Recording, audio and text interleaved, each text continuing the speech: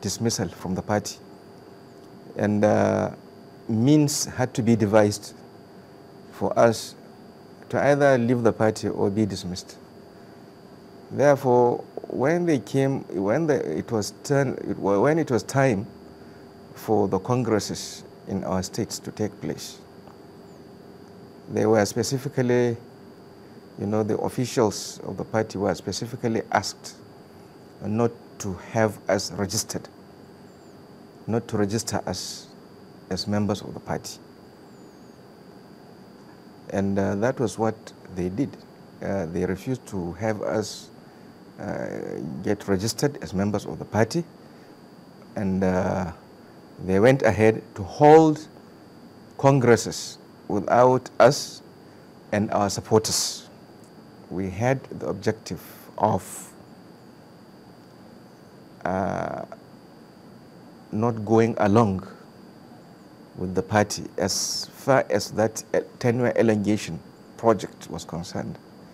We thought we should opt out of the party and fight the scheme. And that was what we did. That was why we left the party. We did not leave the party because we wanted to leave the party. We were just shown the way out, and we accepted it. And of course, in accepting it, for me, what I thought was that whatever party we established or formed then, would be a truly democratic party where there is internal democracy and where democratic practice, would be the order of the day. And unfortunately, that was not what I found.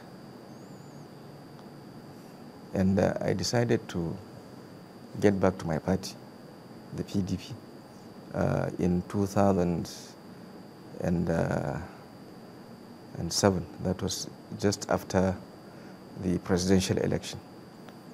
I came back to PDP.